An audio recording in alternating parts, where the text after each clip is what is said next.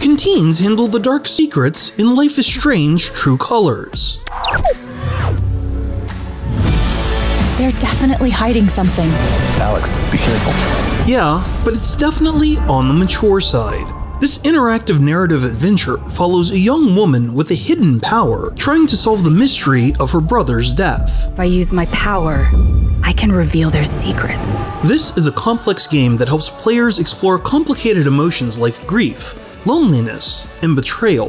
The protagonist faces countless setbacks but perseveres in her search for the truth.